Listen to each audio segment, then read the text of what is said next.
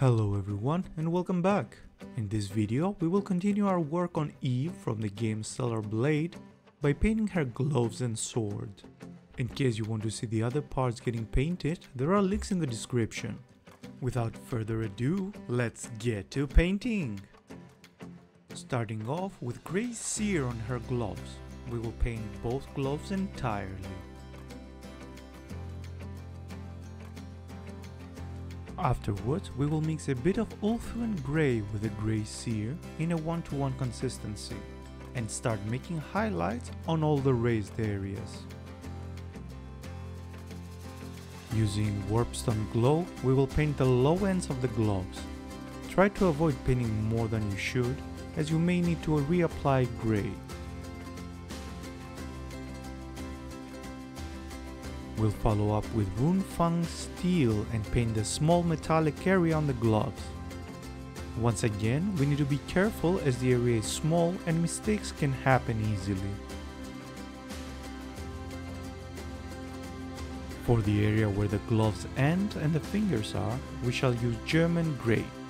Feel free to leave any mistakes done on the finger side, however fix the mistakes on the gloves. At this point, our metallic should have dried, so we will shade it using Nuln Oil. In order to let the shade dry, we will focus on the skin for the next few steps. With Cadian Flesh Tone, start painting the fingers. In case there are grey areas from previous mistakes, now is a good point to pass with grey and then apply the skin. Mixing equal quantity of Kislev flesh to our Cadian Flesh Tone, we will do highlights on the fingers. With pure Kislev flesh, we will add details on the fingers' highest parts. Finally, after all the previous steps, the shade should have dried. We will jump back to Runefang Steel and make highlights close to the metallic's edges.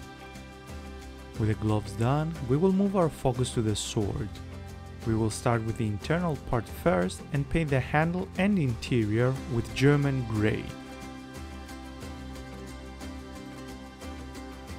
For the blade itself, we will use Iron Hand Steel.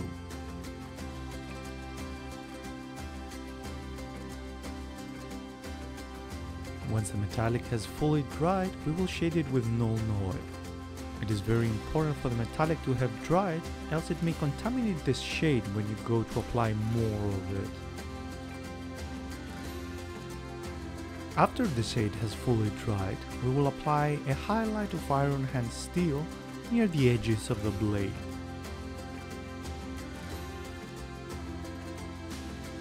Finally, we will add details of Stormhost Silver on top of our highlights as close to the edge as possible. The result should look like this. If you liked the video, don't forget to hit the like button and the subscribe. Every interaction you make helps the channel grow.